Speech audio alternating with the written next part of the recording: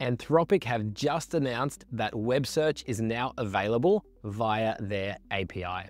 Today, we're introducing web search on the Anthropic API, a new tool that gives Claude access to current information from across the web. With web search enabled, developers can build Claude-powered applications and agents that deliver up-to-date insights. Now, the exciting part is, since this is available via the API, it means that we can leverage this inside tools like Make, Zapier, or N8N. And in this video, I'm gonna show you exactly how we can set this up in Make. If you'd also like me to record a video about how to set this up and configure this in N8N or Zapier, just drop a comment below and let me know. But before I get into the setup, I wanna just demo how powerful this web search is inside the Claude chat app. So over in Claude, I've got a new chat ready to go. And if we look at the search and tools, here we have web search. And this is the same let's say tool that the API will now have access to. So I'm actually gonna turn this one off and see what it looks like when we don't have web search enabled. And I'm gonna ask it, can you find me the LinkedIn profile of Jan Meinicke, co-founder of 9x? And here we can see Claude's response. I don't have direct access to search the internet or retrieve LinkedIn profiles, so I can't find you the specific LinkedIn profile for Jan Meinicke, co-founder of 9x. Now I'm going to use that exact same prompt, this time in a new chat with web search turned on. So here we have it again. Can you find me the LinkedIn profile of Jan Meinicke, co-founder of 9x? And let's see how the behavior differs now that we have this web search enabled. So first of all, we can see Claude immediately identified it needs to search the web. It's pulled in the top 10 results. Now it's going and getting some specific information about those pages. And finally, we can see here, it's giving a summary, and there is actually a LinkedIn profile that it has found. Let me click on this one to make sure it is the right one.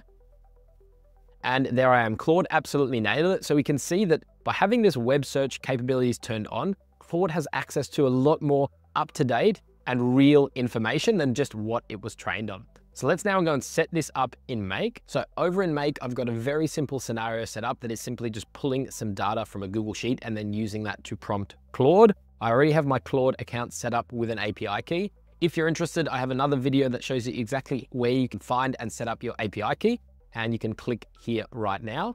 What I want to show you quickly is the Google Sheet. It's a very similar scenario in the demo I just showed you in the Claude app, where here I have a list of prospects. These are actually quite well-known individuals. So we have just their names, companies, and job titles. And I want to do that exact same prompt, seeing whether we can use Claude to find their LinkedIn profiles. So right now in this Make scenario, right now, when you just drop in a Claude creator prompt, this will not have web search enabled by default. So let me just test this out. I'm going to run this and just pull in the first 5 rows of this Google Sheet and run this with a simple prompt here saying, can you find the LinkedIn profile of, and here we have first name, last name, job title, and company. So this would be, in my case, Jan Meinicke, co-founder of 9x. This is going to dynamically take that data from the Google Sheet. So let's see the results that we get. So just running this one once, it's going to pull in those first 5 rows, and for each one, it's going to prompt Claude. So I'll just jump forward once this is done. All right, so that's run for the first 5 rows. Let's go and take a look at the results. So if we see here for the first row in our Google Sheet, which was Satya, CEO of Microsoft, and you can see the response that we're getting from Claude. I don't have the ability to search the internet in real time or access specific LinkedIn profiles. Even though this is a very well-known person, this should be available in the AI's training data. We're always getting to the same response. I don't have the ability to search the web.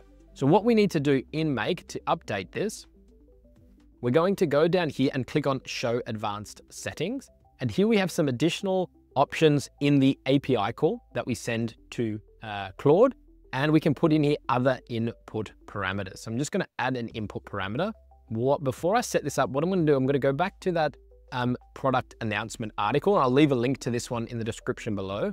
At the bottom of this article, we're going to find here documentation. I'm just going to open that one up, and this is the API documentation for the web search tool. And you can see here how to use web search. And this is if we were making a total API call to Claude. In Make, it's a lot easier because Make is doing a lot of this work for us, but we still need to add this custom input parameter to our prompt in Make. And so what I'm actually going to do, I'm just going to copy here everything in these curly brackets. That's what I'm going to copy. And going back to my Make scenario, here for the parameter name, it's simply just going to be tools, and the input type is going to be tools. And now what we need to do is we need to add a parameter value. And here I can just basically paste this in. So if we wanted to add several tools, we could add them here, but this is just for enabling web search. So let me hit save on this one. And let's try and run that again for these first 5 rows. And let's see the difference in the results that we get. All right, so this is run. What you might not have noticed there is this takes significantly longer than if you're doing this without the web search feature. So each API call takes a lot longer, obviously because the AI needs to go and make those API calls. But let's take a look at the results and see how it did. So I'll open up the first one, and this was, let's have a look at the message that I sent.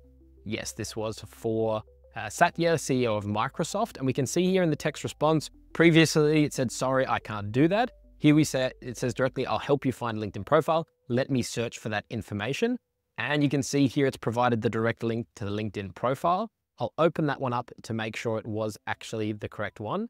And here we go, Claude's absolutely nailed it. We can see exactly just the difference of enabling this web search, that it's much more accurate and up-to-date information. Let me check a couple of others to make sure that it was not just a fluke. So here in the text response, this was for Andy Jassy, the CEO of Amazon. And here we have a LinkedIn profile. And let me open that one up. And here that's nailed it as well. So to actually build this one out, this was just a very quick demo to show you how to set up these this web search functionality in Make. I'll leave this JSON also in the description below, but also a link directly to the API documentation. As I said, if you want me to show you how to set this up in N8N or Zapier, just drop me a comment and I can create that video as well. How you'd go about like building this out now, I'd probably drop in another API step, because you can see here that LinkedIn profile URL is in this long text. So we could either improve the first prompt that we have here to say, only return me the LinkedIn URL, maybe in a JSON format or inside some XML tags, or I could add another AI step and then finally a Google Sheet step to make sure I'm updating each of these rows. So yeah, just a quick demo, and now super exciting that we now have the ability to search the web via the API in tools like Make, Zapier, and N8N. If you got value from this video, it would mean a lot if you could drop a like and subscribe. And by the way, YouTube thinks you should watch this video next.